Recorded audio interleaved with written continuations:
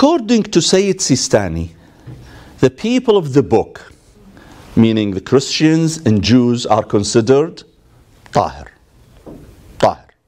So if the cook is a Christian or Jews, he is as tahir as Muslim. Okay? Now we do have some other scholars like Sayyid al-Khou'i who believes that people of the book are najis. But Sayyid Ali Sistani, Sayyid Muhammad Hussein Fadlallah, Sheikh Nasser Makarim, we have several marji' today who believe that the people of the book are tahir unless their hand is najis, not because they are people of the book.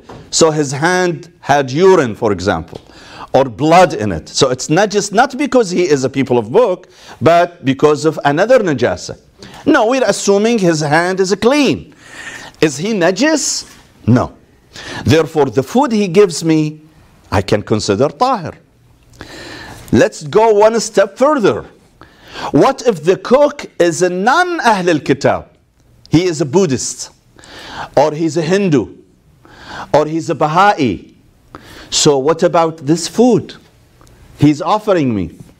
Okay, there is a golden rule in Islam. The reason I say golden rule, because it makes it a lot easier for Muslims. What is it? It says, كل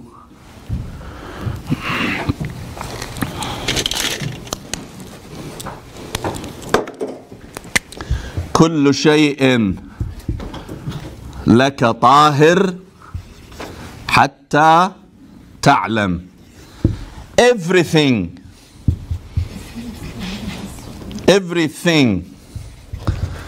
is tahir until you know otherwise.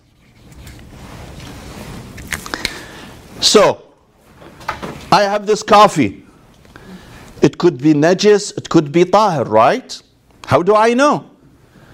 So, this golden ruling says it is tahir, unless you know. You see there is blood in it, or urine in it. Anything that you doubt. Now, if this guy, the Buddhist who offered me the food, again, I'm not talking about those three, remember. Any food other than those three, he gave me this food, I can consider it tahir. How do I know he touched it? How do I know he touched it with his wet hand? Remember, what makes it najis is not touching it. Touching it with a wet hand, where there is a transmission of moisture from and to, from the non-Muslim to the food, or from the food to the non-Muslim.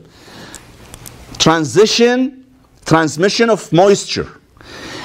I don't know if he, when he was preparing, he really touched it with his wet hand. Maybe he was wearing gloves. How do I know?